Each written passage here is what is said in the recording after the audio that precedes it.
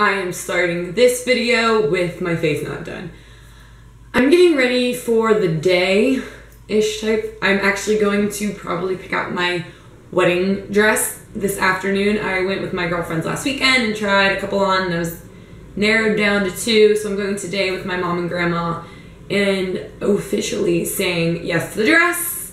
So, I keep saying I'm not going to say so. So, just said so.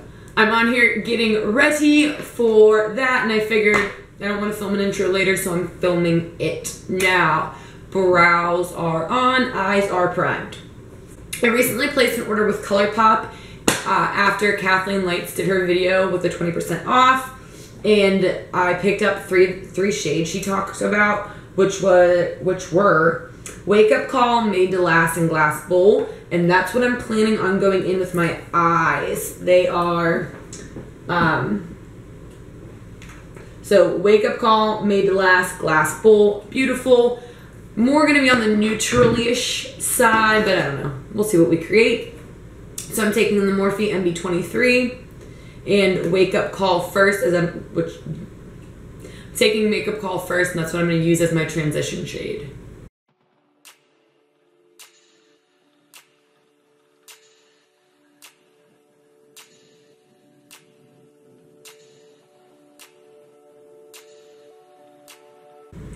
Then I'm going to take the Morphe M513 and go in with Made to Last. It's a little bit darker. I'm going to be taking that into the crease and the outer edge.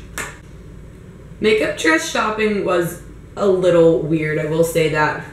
Everyone told me when you try on dresses, you'll just know, you'll feel like a bride, you'll cry, you'll know which one is the one.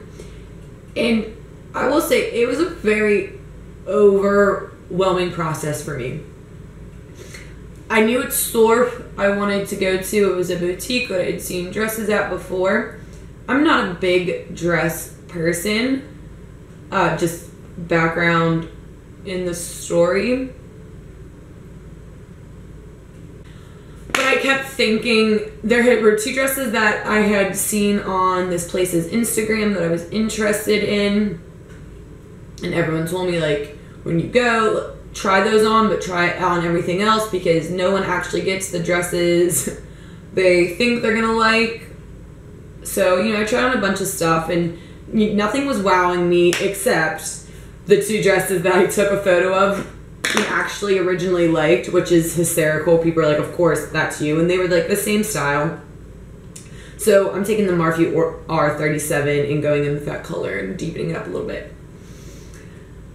And then it came down to, it was those 2 dresses that I really liked, and I just didn't, I don't know, people were like, my bridesmaids were there, and they're like, does one make you feel more of a bride?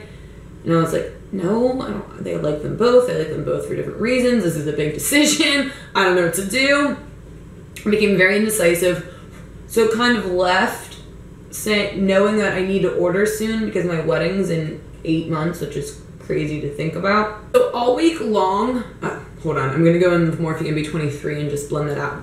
All week long I was really indecisive. I kept going back and forth between the 2 dresses and I wasn't sure, and they're just a lot of money, and I didn't feel 100% confident until last night. I hadn't looked at the dresses all week, and I finally, you know, re-looked at the photos, and I was leaning towards one before, and last night officially it was like that, you know, that's the dress I want. I had made an appointment earlier this week because I knew I needed to make a decision.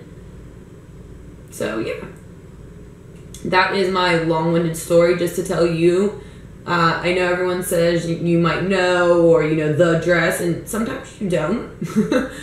And I would be okay with that too. Sometimes I think we hype up weddings and these decisions, and I just kept thinking at the end of the day, what does it matter what I wear dress-wise, as long as Dom's there? That's all that kind of matters to me, and I can't really pick the wrong dress because he's gonna think I look good in anything, and that's all that matters. So just like, I don't know, wisdom advice, word of advice to maybe people who didn't have that feeling. It's okay, I didn't either. But I love the dress I'm going to pick, but I just feel like society in my mind meant like this was supposed to be the dress that I was ready to sell my children for. And, well, maybe not that intense, but sometimes that's not how it happens, but you just like, I don't know, I've been falling in love with it. Oh, my collar's been popped the whole time. I've been falling in love with it more, so, I don't know, that's just that too. Sometimes it's not, it just doesn't matter, I guess, was my thing. But I am still excited. Also, I feel like that sounded so bad. Alright, then I'm taking the Morphe M170-8. I'm obsessed with this brush. This brush has changed my shimmer shadow game. Just saying. We'll go in more depth some other time, because I don't have time right now. I'm taking some MAC Fix Plus, and I'm going to go into that Glass Bull shade, which is a duochrome beauty.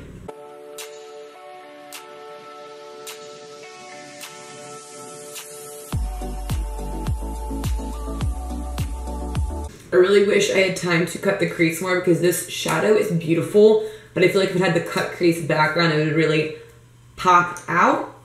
So I'm taking the Morphe M513, which if you noticed earlier, I kind of abandoned when I was talking. This is much better to deepen the crease, the outer V I mean, than to bring into the crease. I'm taking some of that Made to Last. I'm getting a lot of fallout, but I'm just going to take the Morphe MB23 if I didn't say that already. I just clean up everything with this, nothing too crazy. So my camera died. What else is new? I'm taking my very last makeup wipe. I'm just going to clean up that fallout we have and move on to the rest of the face. For primer, I'm taking the Makeup Forever Step 1 Skin Equalizing Smoothing Primer. I'm going to take my Becca Shimmering Skin Perfector in Opal, just to give my skin some radiance. I've been mixing this in with my foundation, but today I'm going to put it over top of my primer. I'm going to take the L'Oreal Pro Matte Infallible with my Spongile. This is in shade 103, which we are hoping works. If you can tell, I kind of need to get going. I'm taking the Urban Decay Naked Skin Concealer Light Neutral. You've seen me, you've just seen others do, so we're going to hit that fast forward button.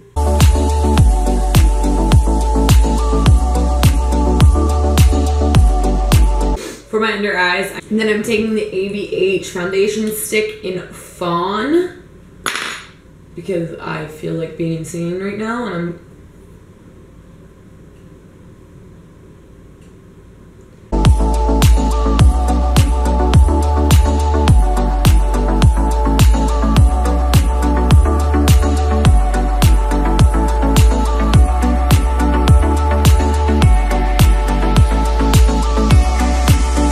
taking my Morphe M530 in the Tarte Amazonian Clay bronzer that I usually use to contour with, and just going to cut that a little bit. Then we're going to take some Too Faced Chocolate Souffle, Real Techniques blush brush, and bronze a little bit. If you think going in with 3 different bronzer and contour shades is excessive, you're not wrong. For my under eye, I'm taking the Morphe E18. I'm going to go in with that first shade we used, Wake Up Call. Then I'm going to take my Essence Lash Effects Volumizing Mascara, because I just realized I was on so much more of a time crunch than I thought I was. Took Shimmer Brow Bone Inner Corner Mascara. For blush, I'm going to take the Morphe 9N more than anything because it's out. I said I wasn't going to use this. And mixing these two because that seems to be my go-to recently. Highlight, we're going for the good old Essence Pure Nude. Again. Time. different things. Morphe, setting spray, go. Lips, ColourPop Aquarius Lippy Stick. Wipe off some of your foundations and still a lot. Okay, that completes this incredibly crazy good fast. So that completes this. I guess it turned out to be like a little mauve-y, dustier tones. I don't know how I feel about the eye in all honesty, but people, we gotta go. We gotta make moves, pick up Graham. Keep it going. I hope you enjoyed. I know this ended up getting a little, but glass bowl, we're gonna give it another fair shot. I should probably give everything another fair shot, but all right, I really gotta go. I hope you enjoyed. Please comment, link, rate, subscribe, thumbs up, thumbs down, thumbs in the middle, and I will see you in the next one.